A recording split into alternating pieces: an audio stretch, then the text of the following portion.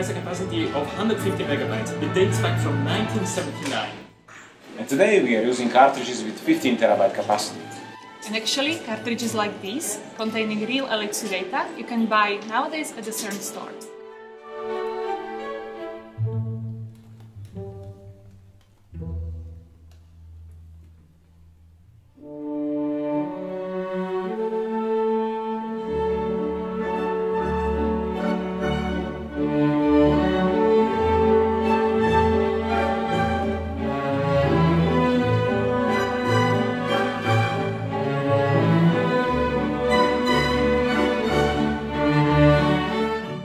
I'm working on the Atlas experiment, one of the 4 major experiments at the LHC.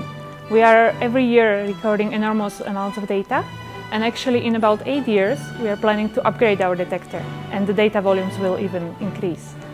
For us the data is everything. We've built this detector, we are operating it, and we are going on and we will analyze this data for the next 20 years.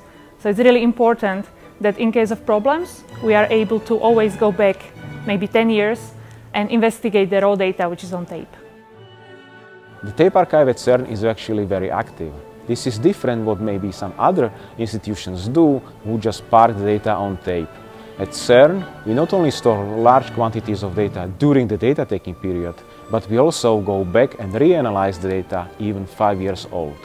The main needs that we need to meet are definitely based on capacity.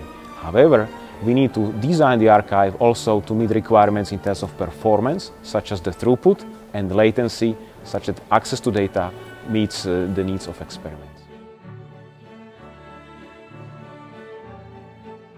The amount of data generated by the LHC experiments has been growing exponentially over the last years, and we expect this trend to continue over the next decade. So we're looking for storage solutions that are cost efficient, that are reliable, and that will support us for the years to come for handling the data we currently have there in the archive, the data we're receiving nowadays, and also the data to come in the future.